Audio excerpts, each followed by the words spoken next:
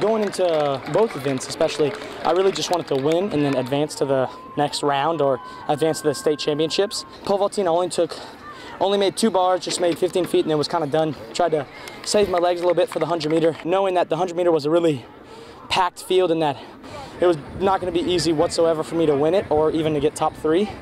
And the 100 meter, like you saw, it really took a lot for me to win it, and great competition. We were right by each other like the whole race.